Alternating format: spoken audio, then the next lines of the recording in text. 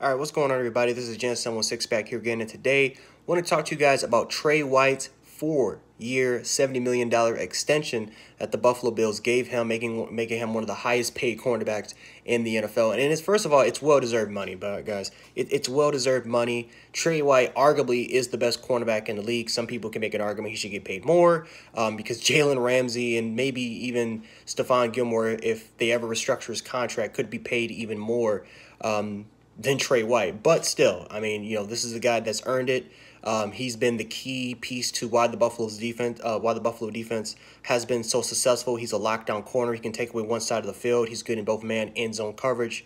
Again, Tre'Davious White is a top 2 cornerback in this league right now, and he deserves his money.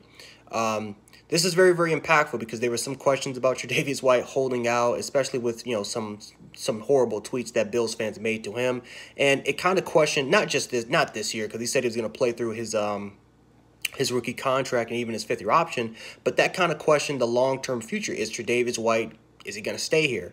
But now that he signed that contract, that's out. All those questions about him leaving, that's out the door, unless he requests a trade, which I don't think he will. I think he loves Buffalo. He loves Bills Mafia. Yes, there's a bunch of Bills assholes Bills fans that are assholes out there that, of course, that are making those type of tweets or sending those type of tweets to Tre'Davious White. But still, overall wise, Bills Mafia loves Tre'Davious White and the impact that he brings to the community.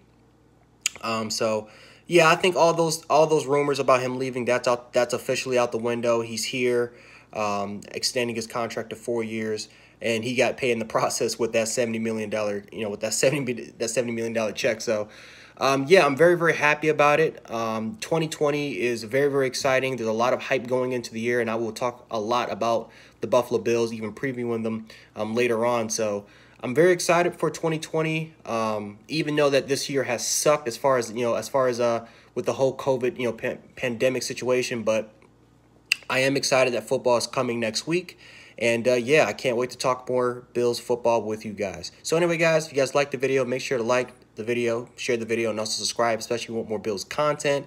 And I am out. Jan Sports, Jan716. I'm out. Peace.